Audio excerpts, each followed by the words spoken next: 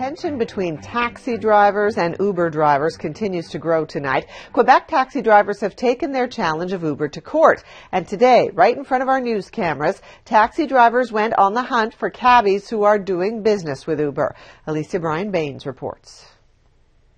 Self-described taxi sheriff Hassan Katua starts the day on a mission to track down taxi drivers doubling as Uber drivers. We have to make it clear to all taxi drivers that they are still working with Uber taxi, that it's totally unacceptable to work with a company that is killing your business. Soon Katua and his team find a cabbie who also has an Uber cell phone to take extra calls. This operation is just going to give you a small preview of what is going to happen.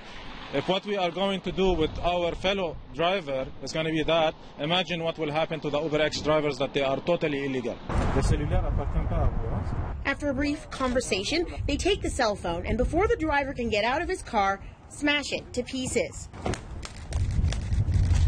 The confused driver asks what he did wrong, as the taxi drivers point out the way to the courthouse and to City Hall if he wants to complain. Katua's anger isn't just directed at Uber drivers, it's also at the government he says has enabled what he calls an illegal service. We have to make it clear to the government, to the Minister of Transport, that if Uber wants to get in, Uber has to pay. Uber has the money, they have to pay for the permits. They cannot simply come and steal our jobs for free. Quebec's transport minister says there will be a parliamentary commission on Uber.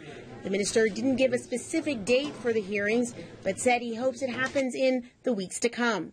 He also warned that disruptive technologies like Uber are probably here to stay, but that a solution has to be found. We have an injunction now. How will you implement that? How will you stop Uber.com? It's not that easy. Katua says on February 10th, taxi drivers will hold a demonstration and take the opportunity to chase after Uber drivers. Alicia Bryan-Baines, Global News, Montreal.